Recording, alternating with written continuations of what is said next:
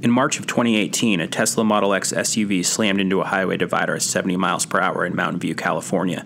The impact killed the 38-year-old driver and severed the vehicle's powerful battery, scattering charged battery cells across the freeway. Mountain View firefighters faced a challenging and potentially deadly scene. They had no way of knowing how much energy remained in the vehicle's 400-volt battery, and they had no way of getting it out. Number one, we don't have the training, and number two, we don't have the tools. On a gasoline car, if it's leaking from the tank, we have the ability, even on small tanks too, to drain that tank. We don't have the ability to deal with de-energizing an electrical battery. The problem Mountain View firefighters faced is called stranded energy. There's currently no established mitigation procedures in place to safely remove the energy. But going forward, we have to find a better way.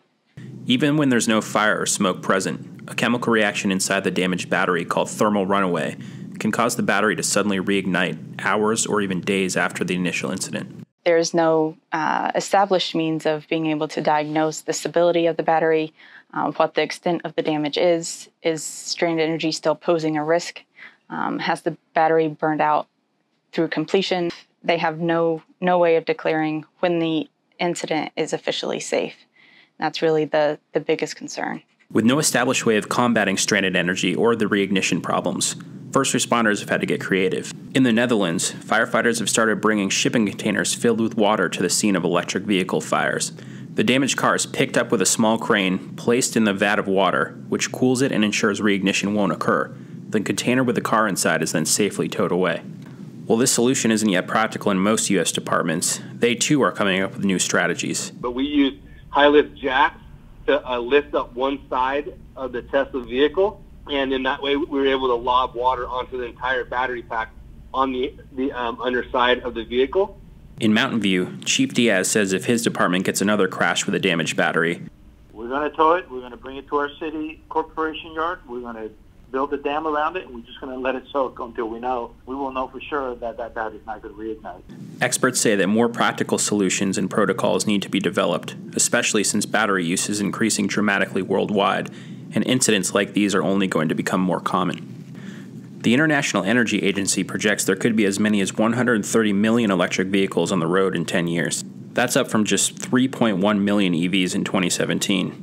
And electric vehicles are just the tip of the iceberg. Huge battery arrays called energy storage systems are being used more and more in homes, businesses, and by utility companies. Lithium-ion and other battery chemistries are also now being used in battery-powered lawnmowers, scooters, and even bigger vehicles like the just-announced electric Hummer.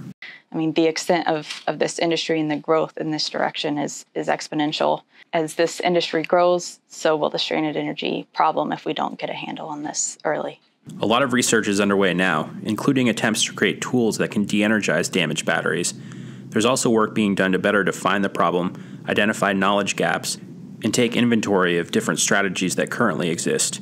There's one recent report by the Fire Protection Research Foundation that you can read online now. There's already a lot of knowledge and training resources available from NFPA and others.